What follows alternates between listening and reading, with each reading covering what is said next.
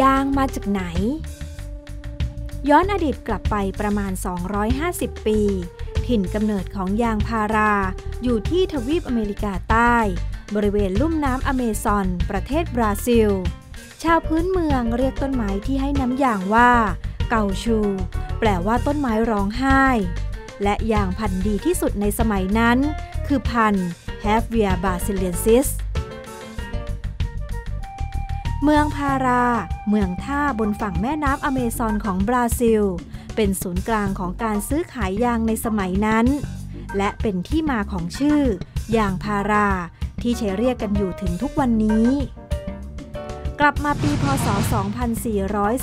2442 พระยารัศดานุประดิษฐ์มหิดลภักดีเจ้าเมืองตรัง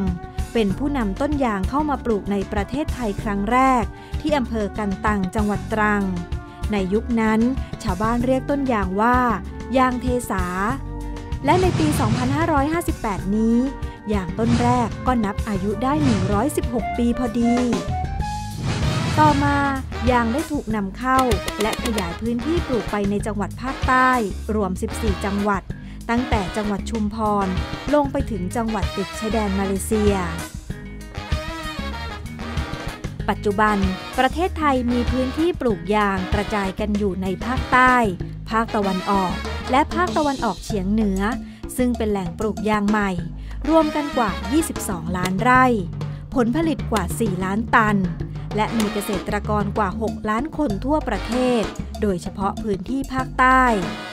และไทยเป็นประเทศที่มีการผลิตน้ำยางเป็นอันดับหนึ่งของโลก